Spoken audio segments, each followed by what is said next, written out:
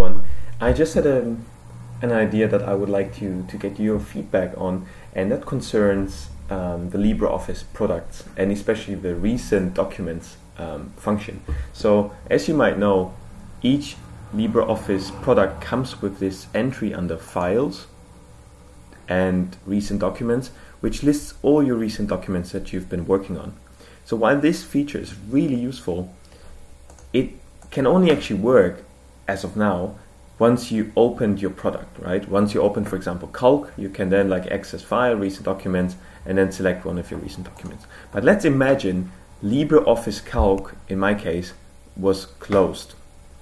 I'm on Ubuntu 16.04, and Ubuntu provides me with that Unity, what is it called, dash icon bar. So imagine this icon. Now it's showing that LibreOffice Calc is actually open. But let's imagine that was closed.